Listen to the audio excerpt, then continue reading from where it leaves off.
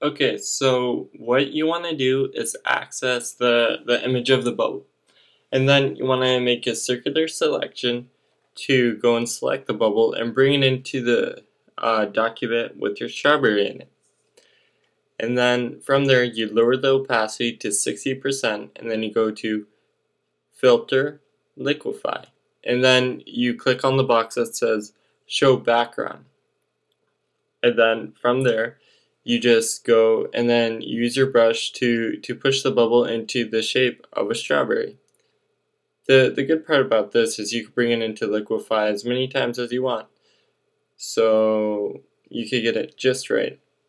And after you're done this, you desaturate the bubble, and then you duplicate it, put it on overlay, and then you reduce the opacity down to 60%. This really brings out the highlights. And then afterwards you go in and then you select all of the little seeds on it. You using the mask selection, which is right under your paint palette and on your utility bar. And yeah, when you're done selecting all the seeds, you go to select, inverse, in order to go into get all of the little seeds, because because if you don't do this, you'll end up selecting everything but the seeds, because how it works is it selects everything but the selection that you drew in.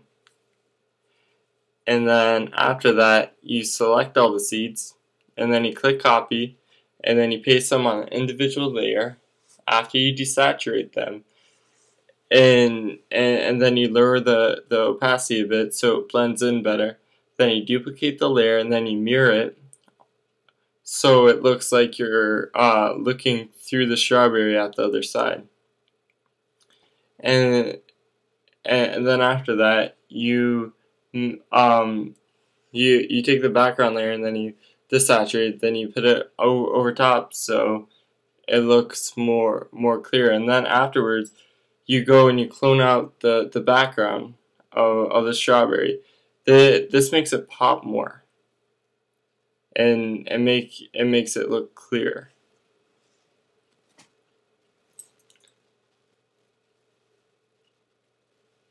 And then after that you go to your background layer and then you duplicate it once again, and you have one layer set to normal and one layer set to overlay, and then you mask it out, and then you go and you use a soft brush to bring out the shadows and the highlights of the strawberry, and to make it look more clear.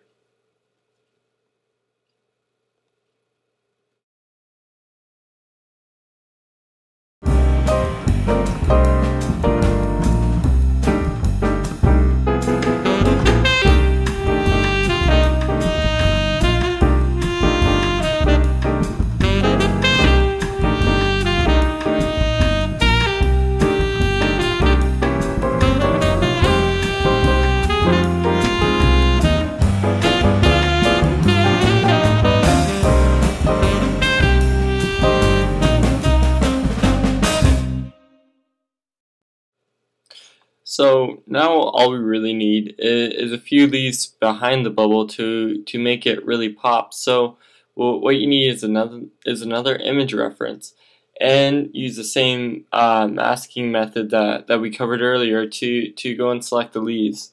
And then of course you click select inverse to select those leaves. You copy the leaves and then you place them on a separate layer.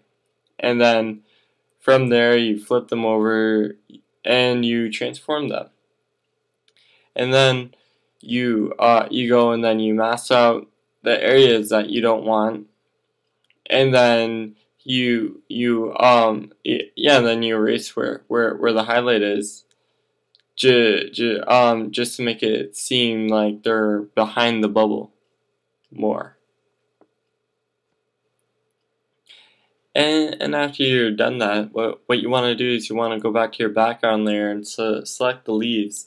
and then afterwards you take the leaves and then you transform them and then you mirror them on top of the strawberry to make it look like the leaves are actually reflecting on top of the strawberry.